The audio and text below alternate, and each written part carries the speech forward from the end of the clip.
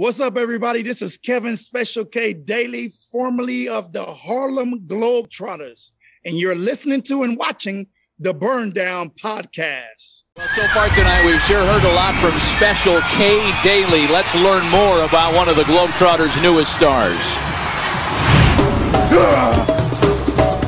I grew up in Panama City, Panama. This is a place for me.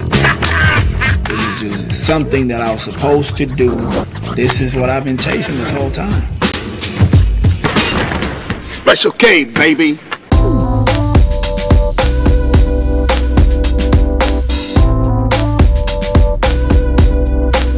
What's going on, everybody? Welcome back to another episode of the Burn Down. Today's guest is a former basketball player, captain of the Harlem Globetrotters for 10 years, and author, philanthropist, public speaker, and even Michael Jordan's stunt double in a Gatorade commercial. That man is Kevin Daley. What's going on, brother? Man, it's my pleasure. Anytime I get a chance to talk about cigars with some great people, I'm there. Love it, man. Like I said, we got it's going to be a good show. You're the second, actually, basketball player that we've had on the podcast. People that are fans of the podcast that go back, John Stark's episode that we have. So now we got Kevin on here, Harlem Globetrotter, another basketball player. And we're going to talk basketball. We're going to talk cigars. We're going to talk about you. This whole episode's about you, man. Getting to know Kev. Yeah, I will never get tired about talking about me, man. We can do this all night, man. I love it. I love it. So before we get into the episode, we obviously are a cigar podcast. We got to light up a cigar. So what are you smoking today? Well, today I'm going to smoke the Oliva Serie V. Perfect. It's one of our favorites. That's what I'm going with. You can never go wrong with that cigar. One of my favorites is the Milanio. Have you ever had the Milanio before? Absolutely. That was the number one. I did a video on the top 5, and that was number one of according to Cigar Aficionado. Yes. Yeah. What was that? 2014. 2014. Yeah, the Figurado. That's honestly how I found that cigar. When I started first getting into cigars around 2017, and I heard about that, so I purchased that cigar based solely on that, and I've been hooked ever since. And what's interesting, too, is a lot of times with the number one cigar of the year, I find that when it becomes number one and it gets dubbed that name, the quality over the next couple of years goes down because everybody's going out and buying it and they can't keep up with the production. But that one didn't. That one, I feel like, stayed pretty consistent. Pretty good. It is. It is. What are you guys smoking? So I'm smoking the Aroma de Cuba Mi Amor. Yes. Yes. Yes, I'm familiar with that. Now, this is a first for me. This is the Illusione. How do you freaking say this? The Illusione? Illusione. This is Fume d'Amora. D'Amora? Oh, that's Smoke of Love. Is it? Okay. Yeah. So, hecho in Nicaragua. So, made in Nicaragua. And Fume d'Amore. What is that, a Toro about? Yeah, it's like a 6x52, it feels like. But it's a big cigar. So, when we light up, who is Kevin Daley? Who is he? What's he all about? What's his story? Let the people know. Well, it depends on different time frames, right? Kevin Daley today is a family man, a husband. That number one priority is just making sure that my family is taken care of. A good friend to friends. That's truly me, man. I will say a family man with the priorities of taking care of his family and friends. You sound like a true gentleman. Yeah, spoken like a true gentleman. That's, at the end of the day, that's what it's all about, right? Like, there's all these other things that are going on. At the end of the day, number one priority is family. Now, if we asked you that 20 years ago, who would Kevin Daley be 20 years ago? Man, 20 years ago, nothing mattered to me but basketball. Everything was secondary to basketball. If there was anything that could get in between my basketball and that would be eliminated out of my life, including family. It was number one. So that's why I say it depends on when you ask, right? Today, completely different priorities. Different things are more important to me today than they were at that time. I didn't have kids 20 years ago either. right? So yeah, I have two. My oldest is 16, so she wasn't even thought of at that time. But it's wild how things change like that, right? But if you speak to a lot of the the greats or anybody that excelled in certain fields, like professional basketball player, Harlem Globetrotter, traveled the world, you have to make sacrifices if you want to be at that level. Like, you kind of have to make a decision. And at that time, you said 20 years ago, before you had a family, the decision was, I'm going to play basketball. So everything else took a back seat to basketball. So that decision was made by me when I was 5. But 20 years ago, yes, when I was 5. But 20 years ago, yes, that was still the plan, right? And like I said, everything had to take a back seat to that. But one thing is that people don't realize, when you're an athlete, when you're an entertainer, holidays are around. When we're watching a football game on Thanksgiving, one team is away from home and away from their family. The other team is home, right? So part of the sacrifice is being away from your family. When I was with the Globetrotters for 10 years, I spent maybe 8 to 9 months in the U.S. The other time was out somewhere in either in another state or another country. So I missed a lot of birthdays. I missed a lot of New Year's. I didn't get to spend New Year's Eve with my oldest daughter until she was 10 years old when I retired. Wow. So those were some tough sacrifices. I wouldn't change it for anything. Part of the reason why I retired was because I wanted to be more in her life, and it was just that time. And me having those sacrifices have granted her a good life too, right? She's in a good place. She's gonna go to college soon, and so some positives come out of it, but definitely you're gonna have to sacrifice something at some point. Yeah, absolutely. I mean, just on Christmas Day, they have all of the NBA games. Yeah, like you had mentioned, there's 4 or 5 NBA games, and even so, you're playing on Christmas Day. And even if you're at home, it's not like you can wake up and enjoy Christmas. You're up at 6 o'clock in the morning and you're going to the arena, you're getting your shots up, you're going through tape. So you're busy all day long. Mm-hmm. So you have to put the Christmas celebration on the back seat. Yeah, it's more about the bigger picture, like you said, like down the road, what is this sacrifice worth it? If I miss this year, is it gonna be better for the future years to come? Which obviously it was. So speaking how you said you had this dream and this image when you were 5 years old, how did you grow up? And so who were some of your inspirations growing up to have this vivid, goal of yours at 5 years old? Sure, man. So I'm originally from Central America. I'm from Panama originally. Still fluent in Spanish. That was my first language. Every now and then you can hear an accent come out. It is not a Dallas accent. It's a Latin accent, right? So in Panama, it was kind of an odd situation. I grew up in a middle-class neighborhood, but my mom passed away when I was 3. And so half of the income for the household was completely removed, right? But my dad wanted to stay in that neighborhood because that's what he envisioned for us. So we struggled to stay there in a middle-class neighborhood with nothing. Wow. Which to me is tougher when you live amongst others that don't have anything, because it's highlighted. There were Christmas times when the kids would all have their Christmas gifts and I had nothing, so it's a little bit tougher that way, right? But I grew up playing every single sport for fun. And something about basketball is what I fell in love with. And I think it was the fact that no matter what, I could play basketball. If somebody wanted to come play with me or not, I could still go play. You can't play football by yourself. It's tough to play baseball by yourself, soccer by yourself, right? But basketball, if people wanted to go and we could play 5-on-5, we can play 1-on-1, 3-on-3, or I don't need y'all. I can go play myself.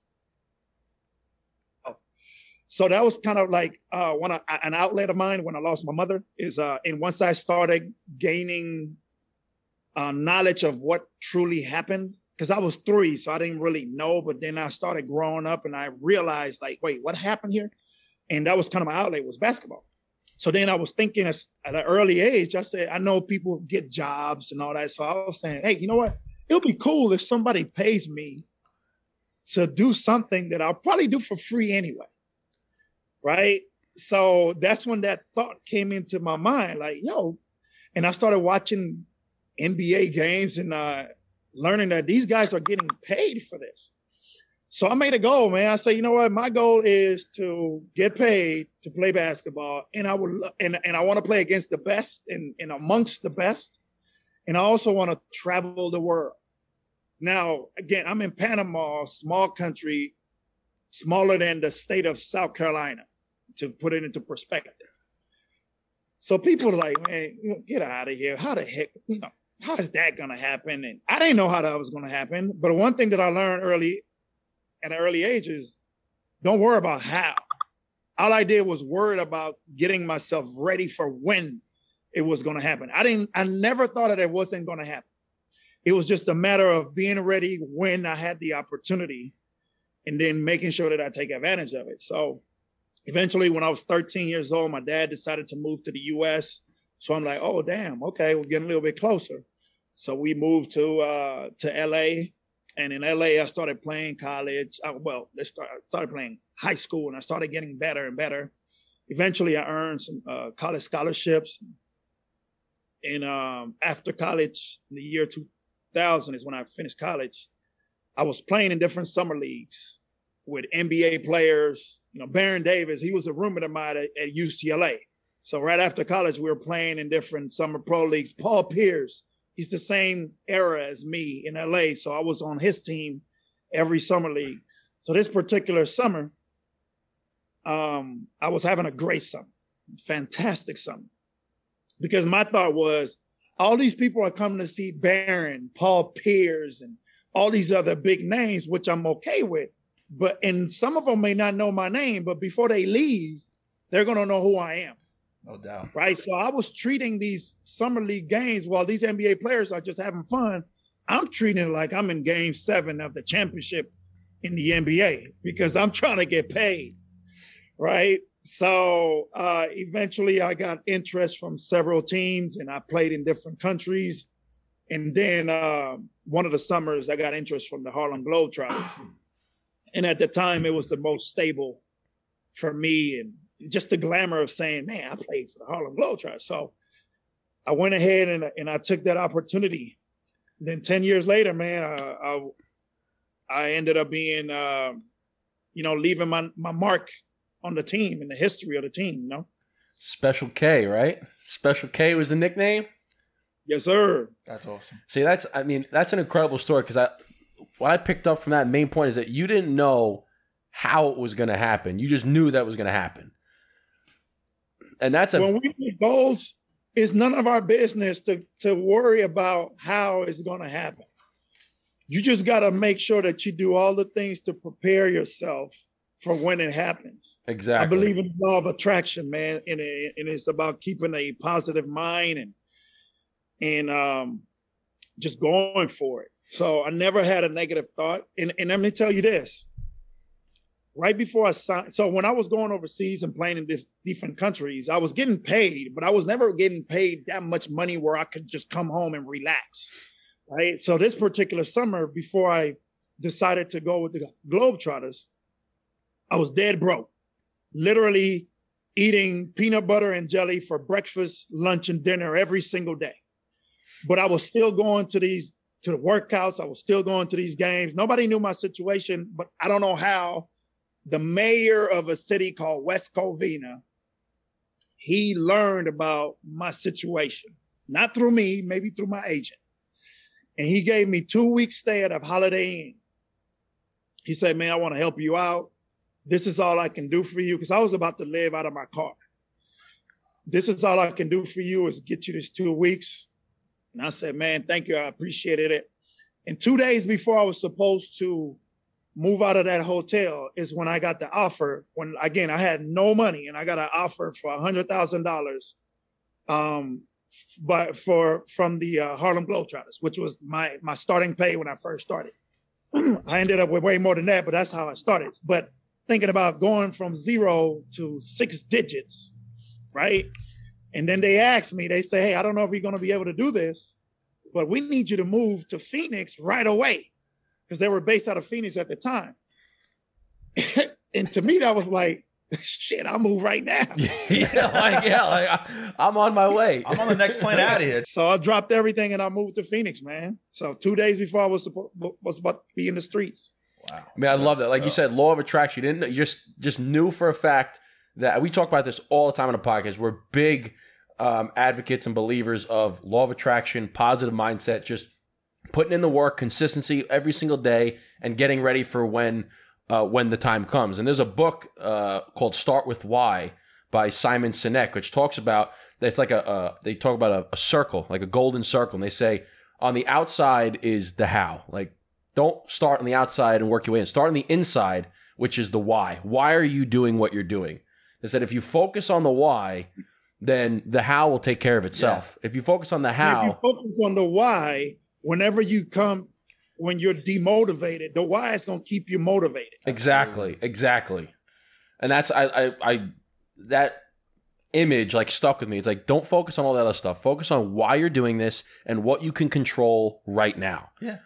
Absolutely. And what you can control is putting in the work every day, showing up. Like you said, you were probably exhausted and drained from just eating peanut butter and jelly, but it didn't matter. Show up, put the work in, your time will come. You will be rewarded. You reap what you sow, right? No doubt. Yep. Because, I mean, it's easily, you could have kind of just fell off and be like, you know what, I'm going to take a week off. I'm going to kind of just chill, let my body relax. And maybe that opportunity would have came that week. And then maybe if you didn't go to that practice or go to that workout or whatever, you might not have been ready. But that's how we both view life. Like, we do little minute things every single day that are kind of tedious, but it builds up to what we're overall trying to try, what we're trying to get at. And it speaks volumes on, you're a perfect example of that, which is awesome because we preach that all the time. Let me know when I got lights right here. Let me know if it gets too dark. Eventually it will be. Okay. Yeah, no doubt. So going through the process of living out of a hotel, almost living out of your car, eating PB&J. I mean, PB&J, that's still a pretty solid. I mean, listen, that's how I went through college, PB&J. Man. I got through college on PB&J. Okay? When I moved to Atlanta for a job and I had no money and everyone was like, Eric, what are you eating? I'm like, peanut butter and jelly. Eric, what are you eating? Peanut butter and jelly. I mean, it's a classic. Yeah, it might be like 2 or 3 peanut butter and jellies, but right. got to build up the calories somehow. So it's like a two-parter. So where did you learn that mentality of kind of just having that mindset of, you know what, everything negative, I'm just going to block it out. I'm just going to focus on what I need to do. And what were some of the things that you learned that maybe you made a mistake and you're like, you know what, I made a mistake and I'm going to learn from that? I don't know where I learned it, and I didn't have a name for it until my cousin suggested a book for me, The Secret. Yes. Right? Which talks about the law of attraction. That's the first time where I actually put name to what I was already doing. So when I read that book, I said, damn, that's what I've been doing. I just didn't know that I was doing it. Yeah. Right? So I don't know where, to be honest, man. I have no idea. I've tried to think back and see, where did I gain that from? But no clue. But I'm glad that I was probably born that way, I guess. Yeah. But not everyone has that. Not everyone's born with that. Not everyone thinks like that. It's a very, very small group of people that have that mindset. Yeah. Yeah. So the second part of your question was mistakes that I made. I mean, it depends on what do you mean, right? I've made many mistakes. When I was married at first, made some mistakes. I made some mistakes, in college and high school. But one thing that I can say is that I have learned from mistakes that I've made. And I was just having this conversation last week. My goal is to every day just do positive things, because I know in return, I believe in karma too, right? In return, positive things will happen to me. right? And then somebody asks me, hey, what do you mean? What are positive things? What are good things, right? And I say, I think we all define that in a different manner, right? What's positive and what's good to you may not be good to me, right? But I think it's clear, one thing that is unanimous is that if you do good by others, right? We all know what we shouldn't do to others. So I just try to live my life that way, be positive. And when somebody calls me, I don't want them to leave that conversation down. I want them to know when they calling me, it's going to be an upbeat conversation. Don't come over here crying about certain things, because I'm going to ask you, okay, what are you going to do about it? How are you going to fix it? Right? I'm not going to cry with you. I'm going to work on a solution to fix it. Right? So I just try to be a positive force, man. I love it. I love that, because there's a PowerPoint, and it's on YouTube, and I forgot where it's from. I think it was not a monk, not a Buddhist, or I forgot what the term is, but there was a PowerPoint the guy was showing, and it was like a flow chart, and it said, do you have a problem? Yeah. Right? And it says like, yes, you have a problem. Can you do something about it? Yes. And then it flows into, then why worry? Don't worry, do something, right? And then it says, do you have a problem? Yes. Can you do something about it? No. Then why worry? And it says, do you have a problem? No. Then why worry? So it's like everything folds down into, why are you worrying? So like to your point, when you come with me with a problem and all you want to do is talk about the problem and complain about it, don't come to me with that crap. If you have a problem and you want to talk about a solution, absolutely. But stop complaining about it and do something about it. And if you can't do anything about it, then don't complain, because it's out of your control. There's nothing you can do. You're gonna learn. You're gonna learn today, one way or another. You're gonna learn today. No doubt. All right. So let's get into some of the fun stuff now. Harlem Globetrotting. I always wanted to see the Harlem Globetrotters. I was never ever able to see them, but I was telling you earlier, for my birthday once. Hey, hold on. So you never, when they in New York, let me know, man. I'll get you some tickets, both of y'all. For real? Oh man, you too. Just let me know, man. I'll make a call. I'm not on the team anymore, but I can get you some tickets, man. Oh, that would be fantastic, because I haven't seen them either. I've only seen them on TV when they play the Washington Generals. My wife was just telling me, she goes, oh, I've seen the Harlem Globe. Like we live up in Westchester, and she was like, yeah, when I was like in 8th grade, we saw the Harlem Globetrotters play at some place in Westchester, and I was like, well, what were the years? And I think she said like 06 or something like that. Well, I was like, well, you definitely saw the guy who we're having tomorrow on the podcast, yeah. Kevin Daley. I think it was somewhere in Eastchester, New York or something like that. But like I was saying before, though, I had the biggest Harlem Globetrotter jersey. Like I still have pictures of it. If I find it, I'll send it to you. But it was like a dress. That was like the times where like baggy clothes were the thing. And I was walking around like 8th grade with this baggy. Yeah, that's the late 90s. Baggy clothes. 2000s. Yeah. And it was my favorite thing ever. We're going to have to get some. We're going to have to get another one of those. Maybe if we're going to a Harlem Globetrotter game, they got to get a jersey. Oh, I'm not showing up without a jersey. I've seen Kevin's jerseys on eBay for sale. Signed Kevin's jerseys for sale. I might have to buy one. All right, I'm going to rock both of them. Right? People will be like, who is that? Be like, man, you don't know. You ain't a Globetrotter fan if you don't know who this is. Come on, son. So what were some of your favorite things about playing with the Harlem Globetrotters? But man, you know what? My favorite things are not even basketball related. When I joined the Globetrotters, I just thought it was another team that I was joining, but I never realized how much of an impact we could have on people's lives. And I'll give you examples. After every game, we would stay and sign autographs. I remember vividly, this lady asked me to sign her jeans. I signed her jeans and I interacted with her like I normally would be interacting with anybody else. She went home that day and wrote me an email and said, hey, I appreciate so much the way that you treated me. I've battled cancer 3 times. And if I died tomorrow, the way you made me feel, I would die happy. Wow. I lost my mother to suicide. And when I was signing autographs again, a mom came up to me. She said, you see my son right there. He's 15. He tried to commit suicide. And she didn't even know the background of I said, hey, ma'am, I don't know if I can help. I'm not an expert, but send me an email and I'll talk to him. At least I'll talk to him. So he was like in a bad place, like in the hospital on watch, suicide watch. I mean, seriously, right? So I talked to him. Eventually, I invited the family to come to Dallas, and we spent a weekend together. We went to Six Flags one day. The next day, took him to the gym, and we just played some one-on-one. And then I just stayed in contact with him, and I just started to see the change in him. And the mom would tell me, oh my God, you won't believe it. And now he's getting good grades and all this.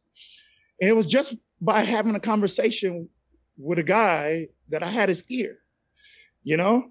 So those are the type of stories when you say what are my favorite things. The basketball is great. You know, the countries that I've traveled to, it's been fantastic.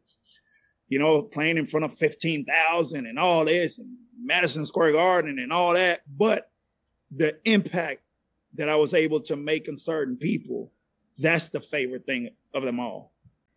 That's amazing. And It's like beautiful. you said, it's just having the conversation. Like a lot of times people they just want to be heard. They just want to be talked to. They want to be listened to. So just having the conversation with somebody can change their entire day. We talk about all the time. Going back to what you were saying with doing good things every single day, what some people consider good things.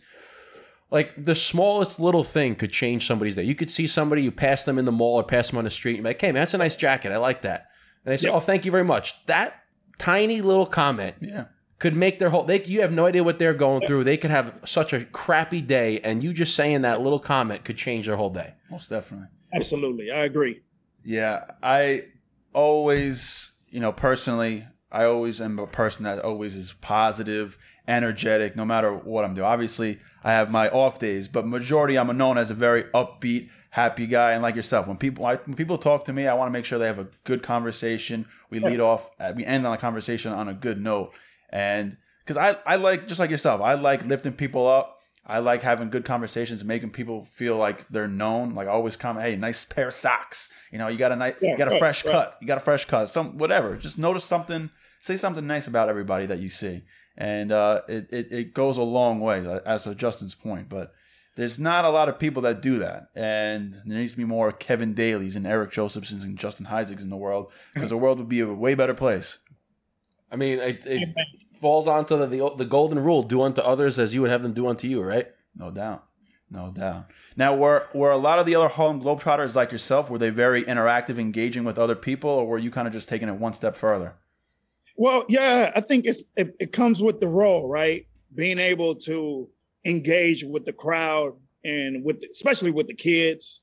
Now, we all had different roles within the team, right? I was what you call the showman, which is kind of like the leader on the court. So I will wear a microphone, and I'm in charge of most of the jokes throughout the entire game. So you'll be hearing my voice throughout the entire game. So that was just part of my role, but it was just part of my personality too. Now, some of the other guys, their role is a little bit slightly different, but as the Globetrotter, you will have to find a way to learn how to interact with the crowd, right? Some of the guys are, we're regular people. So some guys are introverted. So we had to pull it out of them, right? Some of them just pulled it out during the time that the lights were on, and once the lights were off, don't bother me. Yeah. But that was just part of my personality. One thing I didn't, whenever we were in town and I'm like walking through the mall or whatever, I didn't like people to know who I was, because I see myself as just a regular person. Even when I was playing, it's just that I had a different job than other people, a unique job, but we're still the same. So I didn't like the treatment of, oh my God, I didn't like that. So I will not wear anything that say Harlem Globetrotters. I'll just be like in a plain shirt or whatever and try to blend in. It didn't always work. But that was my goal, at least.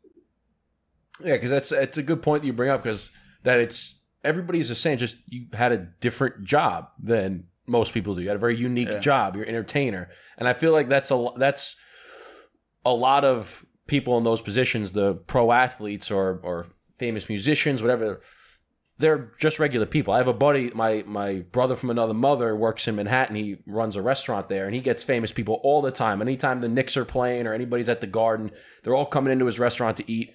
And he says they just want to have a regular dinner like everybody else does. They don't want to be bothered. They just happen to have, a specific job that they make millions of dollars a year. But they have the same problems that everybody else has. Yeah. They have the same, family issues. They have all these other things that are going on. They just want to sit down and have dinner. Right. True. Now, did you have like a special, like I know we've asked like John Starks and Ed Reed and all these guys, like, did you have like a special routine before all your games, or like some kind of ritual that you performed for like good luck or something like that? Do you have any type of things like that?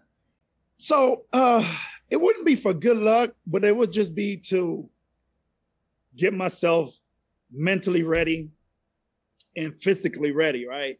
So I would just go through a little workout routine in the locker room. We were a little different. So like in regular games, you see the guys warming up a little bit and all that. You wouldn't see that in the Globetrotter game because we do all that before the doors are open. And like next time whenever you do see us, the show is on, right? So I'll be in the back doing a little routine. But then also part of getting myself ready was starting to make fun of some of my teammates, like, joking back and forth. Because you got to think about it, right? Every single day, no matter what, because we were playing every day. When you're on tour, you're playing every day and sometimes twice. So sometimes you just don't have it in you to just be out there smiling and just be all in this great mood. And so you had to dig deep sometimes because life happens. Maybe you just got a phone call, and you arguing with your mate or whatever, right? So you need something to get you back there. So for me was just going back and forth and having, making fun of guys, and hopefully they'll make fun of me, and then we'll go back and forth, And that's how I started getting, enthused to go out there with a big old smile and entertaining the folks, because I couldn't be off. So some of the other teammates, they could hide a little bit because the focus is not on them 100% of the time, right? But when you're the showman, the focus is on you 95% of the whole show. So, if I'm out there frowning or whatever, it's gonna show. So that's I didn't really have nothing for good luck. But yeah, it was just getting myself ready. So it sounds like the way you got pumped up was professionally busting chops with all your friends and getting paid for it. That's how you got to do it. You got to lighten the mood. So you said you're the showman. You guys are entertainers, right? People come to Harlem Globetrotters. They want to be entertained. It's gonna be a good time. They want to laugh. It's kind of like a comedy show on the basketball court. So absolutely. You just kind of lighten the spirit. You start poking fun at people, like just getting people laughing, getting them in a good mood. Because I'll be honest with you, like you think about it, where I don't care what mood you're in. You could be in the crappiest mood ever. If somebody makes you laugh, guaranteed you're in a better mood than you were before you were laughing. Absolutely. Nobody is in a worse mood after they laughed. Right. Facts. And I enjoy people making fun of me too. I'm okay with that. Yeah, if you want to give it, you got to be able to take it. Absolutely. Absolutely. Now, I read somewhere that you have the Guinness Book of World Records for the longest hook shot. Is that correct? Yeah, it was just so that's the recorded. So like the official, it was just from half court. Okay. Which I did, and you go on YouTube and you can see some shots in the game. But like when the person from the Guinness Book of World Record was there, but I've made, man. I remember in Argentina one time, I was on the opposite end in front of the opposite bench. And I took 2 tries and I made a hook on the second one all the way to the other court. So I used to try to, like shoot them from way over there. Yeah. And that's really the longest one, but it's just not recorded as the longest one. But anybody in my position, in my role that I had as a showman, that's one of the things that you have to learn to do and make consistently. So I mean, to the average Joe, it's a big feat, but it's been made, you know, Metal Dog Lemon and all others throughout. You know? So let me ask you this. So you say that it's, you know, pretty, I don't want to say easy, but it's it's pretty common, like you said, for somebody in your position. So if I were to give you 10 shots from half court, 10 hook shots from half court, how many are you making? Today, if you give me 10 shots, I'm missing 11 of the 10 today. But at that time, if you were to give me 10, I'll probably make 7. Wow. 7. So you're shooting 70% hook shot half court. But but just think though, I'm practicing every single day before every game. I'm practicing the hook shot. That's, you know, wild though, because some people don't even make 70% from the free throw line. NBA players don't make 70% from the free throw line. He's making 70% half court hook shot. That's an intense workout, and that's a lot of dedication to get down to that. It's a lot, man. A lot of because, you know, the Globetrotters are fantastic at what they do, right? And we do tricks and all that. But they don't realize the ball still have to go through the hole. Yes. It's not a trick, right? That's a skill that you have to master. So you just have to practice.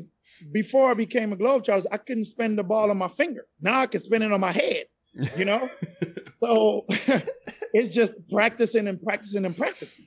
Because that's another thing, too, is that people don't realize that, like to your point, you see the Harlem Globetrotters, you see all these trick shots, but they don't realize that all of these guys are really good basketball players. Yeah.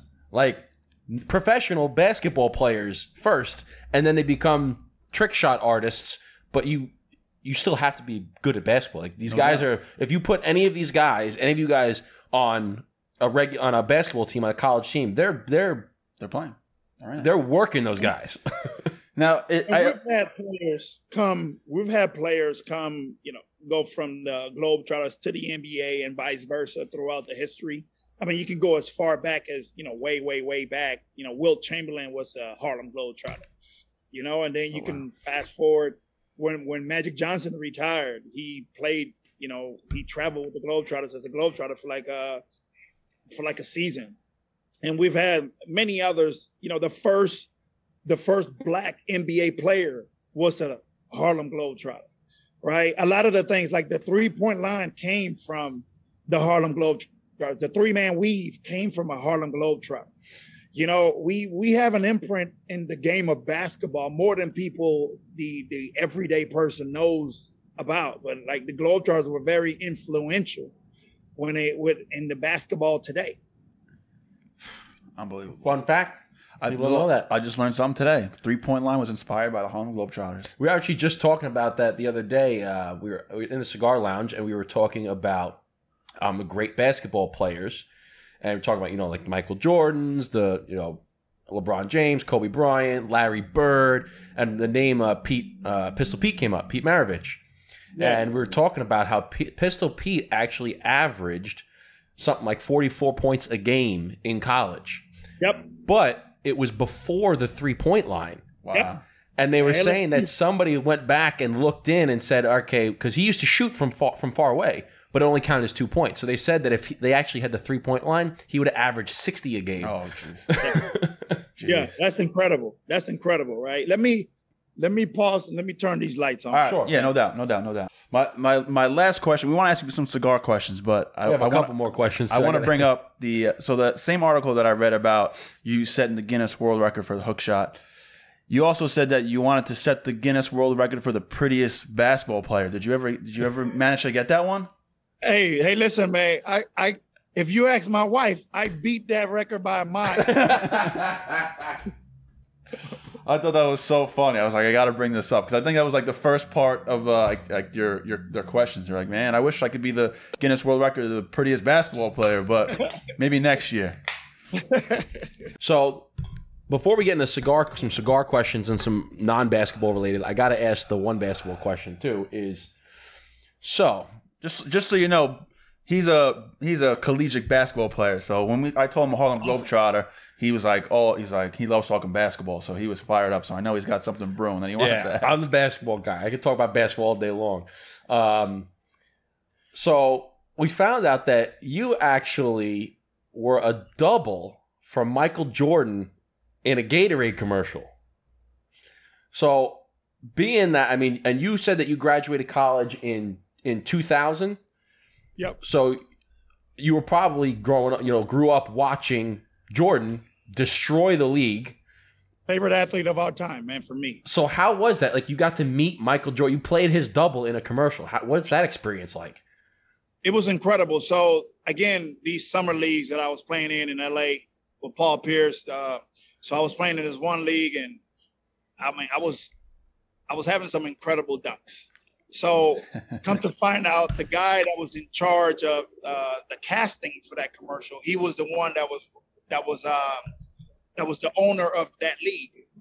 So I had left because that happened right when I left to go with the Globetrotters, and they were looking for me. They couldn't find me because I left from one day to another, like I told you, right? So they couldn't find me. So they went to New York, LA, Chicago, doing castings, trying to find somebody who had a similar build to Michael Jordan at the time of that, in the 90s, and could also do the dunks that he was doing back then. Wow. So they found guys with a similar build but couldn't do the dunks. And they also found guys that could do the dunks but didn't have a build.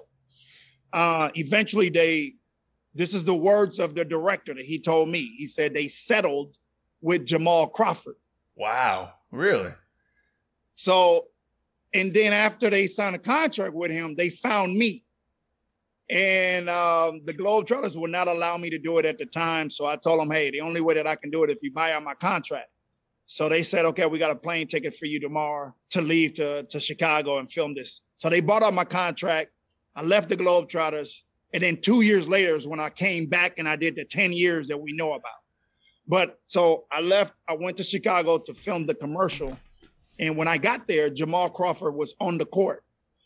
But they asked him, once I got there, they asked him to, okay, let me step in. There was day one. They hadn't even started recording. They were just kind of looking at the lighting and things like that. So never met Michael Jordan in my life. First time ever seen him in person. Never saw a game of Michael Jordan, nothing. So I walk up and I extend my hand and I say, how you doing, Mr. Jordan? And he say, hey, how you doing, KD? Everyone's KD. So I'm like, whoa, this guy, Michael Jordan knows my name. Like, knows my name. So that alone was incredible. So the director comes up and he says, hey, listen, so this is what I want you guys to do. I want you guys to go out there and play one-on-one for real, and we'll get shots from that. And we had some choreographed parts, but most 80% of it, I would say, was us really playing one-on-one. Don't smile, kid. How much you want? All day. Oh, gotta stay down on that. I got that. You got what? That's a youngster for you. So I'm like, you want me, in my mind, I'm like, you want me to play one-on-one against the greatest player that ever lived? And he was still an active NBA player. Yeah. Because he was part of the Wizards at the time, still averaging 30. You know, he had a 51-pointer on the Wizards. So he was still Michael Jordan. So they say, and then he walks away. Then he comes back, the director. And he say, oh, and by the way, and you can curse on this, or yeah, of course, yeah. Hey, by the way, I want you guys to talk shit to each other. So I'm like, okay, what can I possibly tell Michael Jordan when I'm playing one-on-one with him, right? Just when you thought it was safe to come outside. Bet you won't score again. I won't score again? Well, look here, sucker. You reach, I teach. We'll see. Lesson just started. Now, mine, obviously, you know, I'm timid, I'm scared, I'm nervous. And all I was thinking was, I don't want to be that guy that when Sports Center comes around, it says, you know, headline news, Kevin Daley just hurt Michael Jordan playing one-on-one and he can no longer play and he has to retire because he hurt him. I didn't want to be that guy. So I'm very timid. And so he goes by me and he dunks on me in my face. Boom. I try to block it. He boom dunks on me. Everybody around is laughing. The director, the cameraman, everybody's just laughing. Now, you play basketball. The worst thing that you can do to a basketball player is dunk on them. Yep. I'd rather you slap me before you dunk on me, right? So, and then he walks up to me. He say, hi. He laughing, right? He walks up and he all up in my face, like, yeah, young fella, you didn't think I still had it, did you? So that's what he says to me. So I said, okay, this guy right here, I don't know who he think he is. He can't dunk on me. I'm the one that dunks on people. So I started looking at it like, I'm not looking at this guy as Michael Jordan anymore. I'm looking at this guy, somebody who's talking shit to me and just dunked on me and everybody's laughing at me. So 3 plays later, I have the ball at the top. I go around him and this is probably the highest I ever jumped in my entire life. And I dunked on him. Now I'm like 25. I mean, I'm green. I'm fresh. My legs are good, right? They picked me for that commercial for a reason. We're not done. Excuse me. Right? So, boom. I dunked it so hard, the ball went through the net and it hit him in the face. Right? So then I come off the rim like, yeah. And then I look around expecting everybody to be laughing and cheering just like they were when he did it to me. Dead silent. And I'm like, oh, damn, I may have just ruined the best job I probably will ever have in my entire life. And he walks up to me with his hand like this because I had just hit him right with the ball. And he said, hey, young fella, don't forget, this is only a commercial. I'm like, yo, you didn't say that when you dunked on me, right? So from that point on, it really got very competitive. You know, the director would say cut. Remember a few times, director said cut. And MJ was like, no, man, what you mean cut? I'm teaching. Get out of here. I'm teaching this young guy. I'm teaching over here. Get out of here. So we would just be playing one-on-one.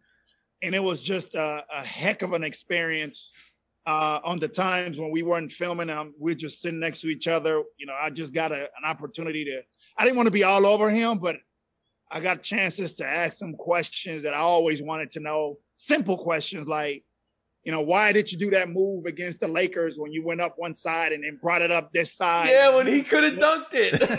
Right. I'm like, why did you do that? And then, so I got the answer. He said Sam Perkins was right there, so he thought he was going to block it. I asked him what was his favorite Jordan shoes. And that was the one commercial, the most iconic commercial. Some people call it the best Gatorade commercial of all time. That's ugly. Could have dunked. You should have dunked. But we filmed some other ones too.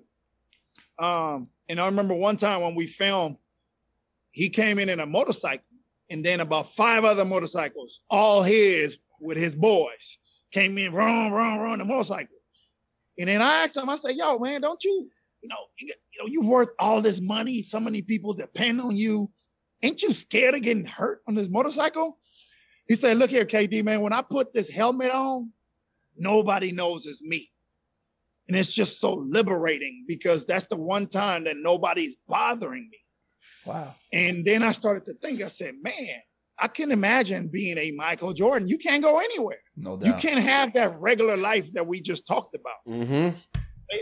But he was, people always ask me, you know, is he a nice guy? And all I can speak of is my experience with him. He was a very, very nice guy to me.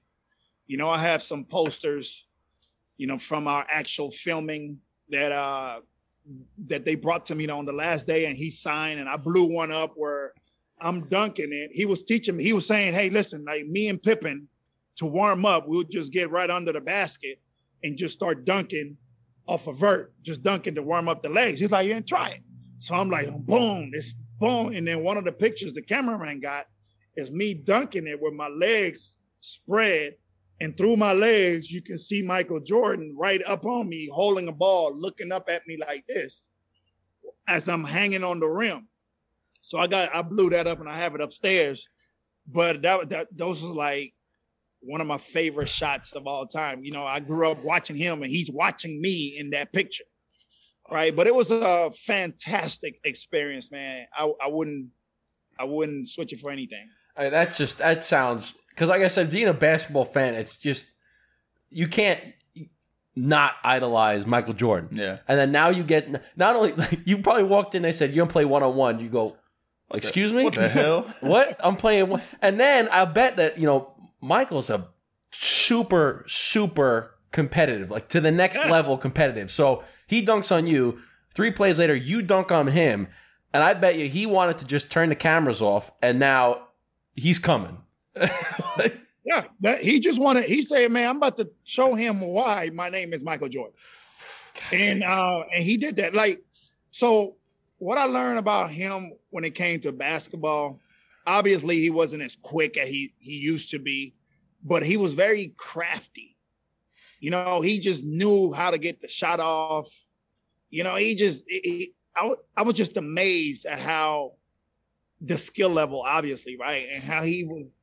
I could see why he was so good. And I couldn't imagine playing him when it was 90, like if it was like him in 94 or whatever. I couldn't imagine it. Oh, it would have been, because that's another thing I was going to ask you is, when you were playing defense on him, were there times where you're just like, I don't know what to do?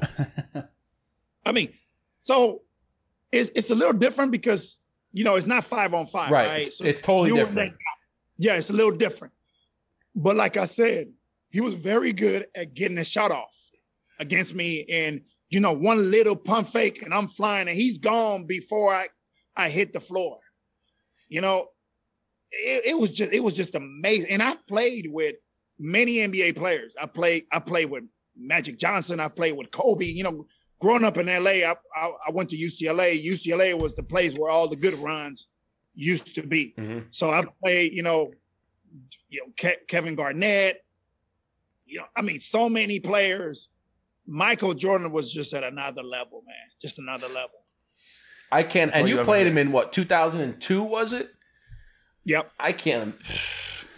Like that. Can you imagine playing him? Because there's some games, right? I've seen some guys. I used to watch tons of film of Jordan, and I can't imagine just like having to guard him all game. I remember there's a story. He walked in. They were playing against the Bullets. And he walked in to the Bullets locker room with a lit cigar and took a puff and asked, "Who's checking me tonight?" Yes. and everybody's looking around like, and they point at who is, and he's just like, and just nods and walks out. And he dropped 55 on him. Like, who does that? Yeah. That's unbelievable. I mean, that's an awesome story. Appreciate you sharing that. Yeah, that is. You were very vivid and articulate, and so I felt like I was one of the crew members, like watching you guys play ball. I could tell that's probably one of your favorite stories too, man. You wanted to laugh at me when you hear that story too. You felt like you were right there. I could tell that's one of your favorite stories. Just how like animated and vivid you told it. It is, man. I talk about it. I wrote an autobiography, and I talk about the whole experience. One chapter is the whole experience of, you know, me meeting Michael Jordan, and that story's in there, and other little stories too. Yeah, we were actually we were gonna ask about that. That's the book called "I Never Stopped Smiling." Yes. Yeah, we definitely gotta buy a copy. Yeah, gotta get a copy of that book. I want to read that because going through it, I saw a little description of the book, and it talks about what we were just talking about before, is the whole life from Panama, going to the struggles in Panama, then moving to LA, and then going to UCLA, and then transferring from UCLA, and then going to Australia, to Taiwan, all these different places. I mean, that's just one hell of a life story that I definitely got to read. Yeah, man, I talk about everything, man. I'm open, you know, things that I'm not proud of is still in the book. The first chapter, which was the last chapter that I wrote, which was the toughest chapter that I had to write, it starts off with the whole situation about my mother committing suicide when I was 3 years old. Wow. So I described the whole situation based on what was told to me. But yeah, man, I just opened up. The reason why I'll tell you why I wrote the book.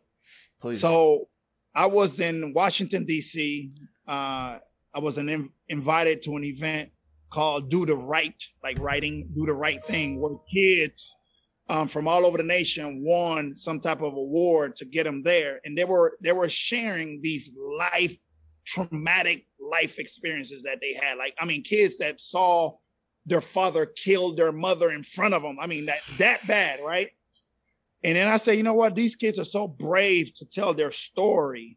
You know, if I tell my story, it may help somebody. So that's when I decided to tell my story. And up to that point, I was in my 30s when I wrote that. Up to that point, it was very difficult for me to talk about the whole losing my mother. I couldn't even talk about it. I lost her at 3 and I'm 30 something and I couldn't talk about it. But once I wrote the book, it was therapeutic, right? And now I can freely, comfortably talk about it. Obviously, it's still a sad situation, but I can talk about it and it has helped many people. So I'm very, very proud of that. I didn't have any intentions of winning an award or whatever, but it ended up winning the Reader's Choice Award for that category in whatever year that was. But which was like, wow, I couldn't believe that. But yeah, man, I'm very, very proud of that book for sure. Definitely. Yeah, that's something beautiful, is that you can, like you said, it was therapeutic for you, but it was also a book that can help a lot of people, just showing people and telling people how you've overcome trials and tribulations to get where you are. And there's, everything is not sunshine and rainbows, and it never will be. Right. And there's always going to be challenges and things that like I said before, is when we were talking about people going to the restaurant and they just want to have regular lives. And I was saying that they have problems that you don't see. You only just see the glamour on TV, but you don't realize that there's a lot of other things that people had to overcome. So that's beautiful. You were able to write a book, helped you and help other people. Yep, absolutely. Can't wait to buy it. I'm buying on Amazon tonight. All right. So we're getting almost to the end here, so let's talk about some sticks. I know cigars. You're big on TikTok. Your whole TikTok's about cigars. That's how I found you. So thank you first and foremost for duetting one of my TikToks, because that's how I found you. I thought you were kidding. I thought it was a joke. I even wrote it down in my diary. Veronica had a very funny joke today. I laughed at it later that night. Well, y'all have some good content, man. I like the production of the videos. Well, thank you very much. We put some time into it. We try to put a different spin on cigars. Cigars has a lot of negative stigmas around it, so we try to bring that human element, that comedic element, and and the person-to-person element. What we do on the podcast, but how did you get into cigars? Like, what was your first cigar, if you remember? Like, how was that whole process like? How did you get into it? So, I just thought smoking a cigar looked cool, right? It's like, man, that's like you're like a boss smoking a cigar, right? Oh yeah. Like some type of, like you get some type of, like it's like a prestige, right? So that's when I really started smoking cigar. But I didn't know anything about cigar. I didn't even know you had to maintain them a certain way. So I'll have a cigar in my drawer for like, okay, I'm gonna smoke this at some point, and I won't smoke it for like 3 months later, and not even knowing that this cigar is dry as hell, right? So that's why I started smoking cigar. But then later, a few years later, this is probably, I'll say about 7 years or so, I started learning about it, and I started going to cigar lounges. And what really kept me smoking cigar is the culture of cigars. The actual act of smoking a cigar is cool. You get a nice little, you get to taste different notes, and you get a nice little high and all that. It's cool. But for me, my favorite part is just being able to share a moment with someone, right? It takes you about an hour and a half to properly smoke most cigars, right? And you can have conversations with somebody that you don't even know for about an hour and a half while you're smoking that cigar. That was so appealing to me. So that's really my favorite thing about cigar, is just that culture, man. And then you don't know that culture until you're part of that culture. Mm-hmm. Most definitely. You can see my TikToks, they're all fun.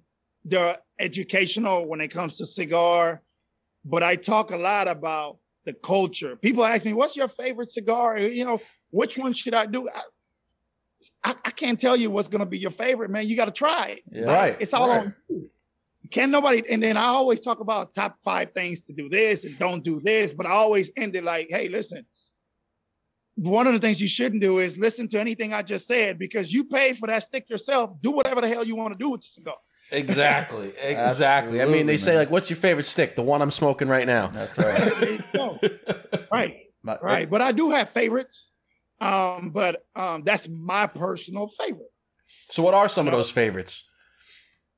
So I have some obviously recognizable ones. We talked about the Melanio Oliva Series V. I'm a big Rocky Patel. You know, I like those. Alec Bradley. I like those. But I'm gonna tell you about one that you probably never heard of. I can safely say they're probably one of the most fastest growing cigar brands out of Dallas, by the way. In the past year, they're called Definition Cigars. And then they're a little bit unique because they don't typically use these type of labels.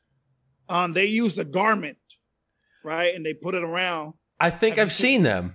I think I just followed them on Instagram, and it's all different. Like each garment's it's like a different color. Yes. That's funny. I just and it's fun. I wonder if it's because of, like, you know how like the phone kind of listens and the phone knows what you look up and stuff. So I wonder if it's because like I follow you and then it recommends or it puts them on the explore page or something like that. Because I do remember seeing that. Yeah. There's no words, there's no nothing. It's just a different color. I gotta try that. It could be.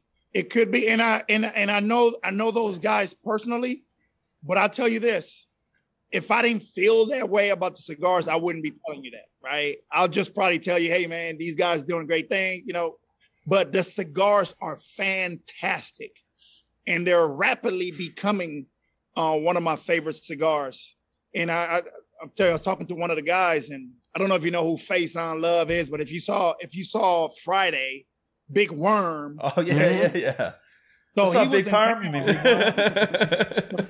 So he was in town recently, and he smoked one of those cigars, and he said, hey, man, I'm not leaving town until I can get a box of these.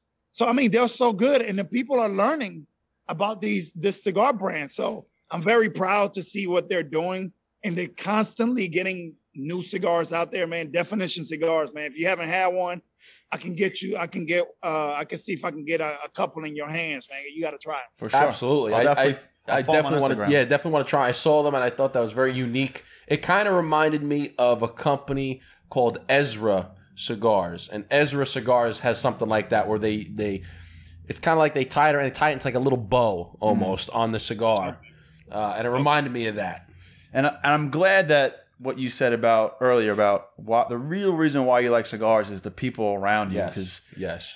I say it all the time, like, you don't have to thoroughly love cigars. If you can enjoy just the time you're smoking a cigar, whether it's once a month, a few times a year, right, you're going to savor those moments all the time. Because if you don't smoke cigars a lot, typically you're smoking with people. And typically you'll be spending time with those people. And those are the best times. Like if you're BSing with your boys or with your family, if you're celebrating, those are the best times. And that's what the cigar is all about. And that's what this podcast is all about. And that's, why we're together is because of one thing, and that's a cigar. And and we constantly preach about it. It's not really about the cigar. Obviously it plays a part, but it's about the community. Because until I started an Instagram about 4 or 5 years ago, I didn't realize how big the cigar community was and how accommodating and insightful and very personable a lot of the people in the cigar community are. It's fascinating. Yeah, and it's crazy because I started my TikTok during the pandemic, bored. Let me just do something different. And I decided to just talk about cigars, and I didn't realize how big it is. I grew to almost 50,000 followers. All I do is talk about cigars, and I just find a way to, whatever's popular, to just make it a twist on cigars. And it's been a lot of fun, and I've met some cool people. I met you through there. So I met some cool people just through having the same connection of a cigar. Yeah, I mean, that's like you said, that's what it's all about, meeting people. And like you said, having just an hour and a half to smoke a cigar and have the conversation, exactly what we're doing right now. Getting to meet, I mean, shit, we've met all sorts of people, all different walks of life. You meet them all, and it's fantastic. Right. So we always say, like, presidential debate should be in a cigar lounge, smoking a cigar. Yes, right. Man. Things would. I'll definitely be in the audience for that. Right? No doubt. No doubt. And one of my favorite things to always say is, like, why do you like cigars so much? Like, what does it do for you? I'm like, well, if you're smoking a cigar by yourself, you're decompressing, you're reflecting on your thoughts, you're reflecting on your goals or whatever. But I'd rather pay $20 for a cigar than $150 for a therapy session. Amen to that. This is a cheaper therapy session, and it's way better. Right. No doubt. Right. So Kev, so we're towards the end here. So what we like to do at the end of the show, first and foremost, we appreciate you taking the time. Cheers to you. Thank you so much for taking your time to be on the Burnout Podcast. What we like to do is give you the red carpet now. So tell the people that are watching, tell the people that are listening where they can find you, what if you're doing anything. We know you're a little bit of a philanthropist, so if you have fundraisers or anything like that, let everybody know where they can find you, what they can do, how they can connect with you. Yeah, man. So all of my social media is the same. Is Mr. Trotter 21, Mr. Trotter 21. So I'm not big on posting things for the likes, right? I do a lot of things behind closed doors, but every now and then I need the support of the public, right? So I'll reach out. So if you follow me on any of those social media, that'll be the best place to find me. On Instagram. You can find me by name on Facebook. And also, if you want to learn about cigars and be entertained at the same time, TikTok is the place to be. But it's Mr. Trotter 21. Love it, man. So be sure, if you're listening, be sure, if you're watching, go check out Kevin. Great TikTok, great brother right here. We appreciate the time. We had a great conversation with you. And with that being said, hey, man, thank you, Mr. Daley. It was a pleasure and an honor. A true gentleman. It was awesome smoking a cigar with you and getting to know you. So thank you. Thank you for having me, man. Just reach out to me when the team makes it to New York, and I'll do my best to get y'all there, man. We appreciate that, man. Thank you so much. Thank you. We appreciate that, brother. Until next time. All right, man. Y'all keep it up, man, and let me know when that cigar is out, man. So I'll post something about it on my TikTok and I'll light it up, man. Yeah. Well, we got your TikTok, we got your email, so we'll definitely be reaching out to you once those come out. We should, they said they should be done around February, so fingers crossed, and let's hope so. So until then, man. And you're in Dallas, you said? I am. All right. Dallas is a pretty accessible area, so whenever we're in Dallas, we know to hit up. Hey, man, hit me up. You're in Dallas. You already know, man. We smoking one. Let's do it. Let's do it. And until next time, thank you, brother. Appreciate it, man. All right, man. Thank y'all both. See you good.